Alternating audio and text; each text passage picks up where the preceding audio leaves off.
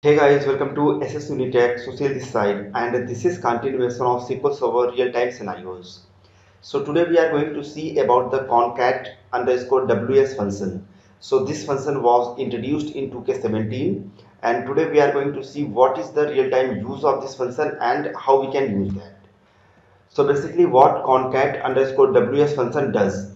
So concat underscore ws function stands for the concatenate with the separator, and it is a special type of concat function which is already available inside the SQL Server. So the first argument is a separator, and that separator could be used to separate the rest of the arguments.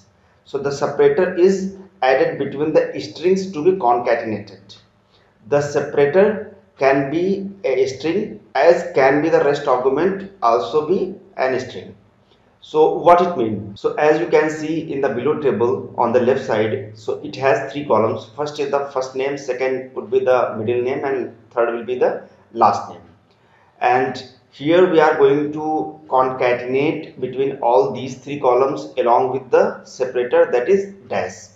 So in the full name you could see the Kane, then dash, then J, then dash, and accordingly we are going to separate.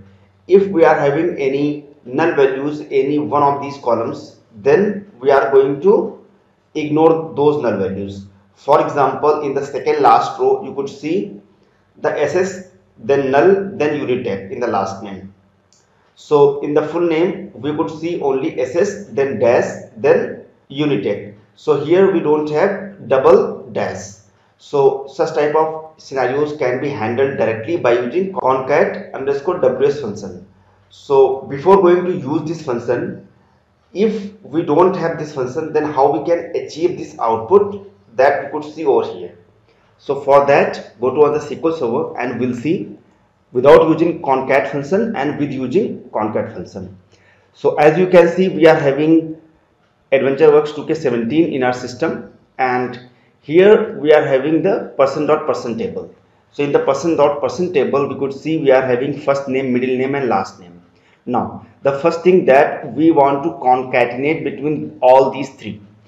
So the first thing that we could use directly, the first name plus middle name plus last name. So this will be going to concatenate between all these three functions. So first we need to correct this like that. If we execute, then we could see it is going to return the output but not as expected. So we could add dash between these. Now again here we could see we are having the dash, but if we are having any null value, so it is going to ignore those null values. So we need to check the null values. So first go for the first name, then middle name, then last name. So here we need to check is null if the first name along with the dash is having null. So it means if the first name is null, then everything will be null, and we want to return as without any character. Then we need to check for the middle name. So here we could check is null along with this dash. So put comma, and we don't want to do anything from here. Then at the last again we need to check is null, then we need to check if that value is null, then we are going to return as nothing. Now let me try to execute this query. So it is going to return the output as we are expecting. As we could see over here, we are having everything as per our expectation, but here we need to do a lot of things that you could see. So this is the first way. By using this we could achieve this, but we are also having the second way. So let me copy this and paste in the new line, and after that we could use the concat function that is available directly over here. So this plus will be gone, this plus will be gone, and we need to close the bracket over here. Now let me try to execute this. So this will again going to return the same value as per our expectation, but as you can see we need to check the null values, then we need to replace those null values. So here we are doing a lot of calculations. So we can directly use the concat underscore ws function to achieve this output. So we could use the concat underscore ws. So this is the function, start the bracket. So the first argument will be the separator. So here what is the separator? That is dash, then put comma. Then we need to specify the column names, those we want to concatenate.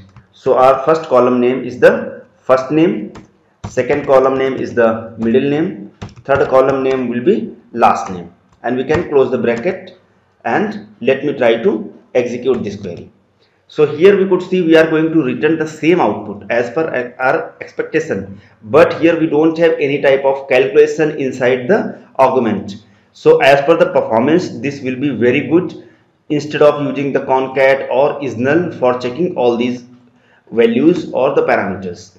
If we need to add any another parameter over here, then we could directly add those, so it will not have any problem. We could directly, as for example the title, so title can be added over here and we can execute. So it is going to return the value for the title as well. Here you could see, because here we have the title like Miss or Mr. So here we could see the titles.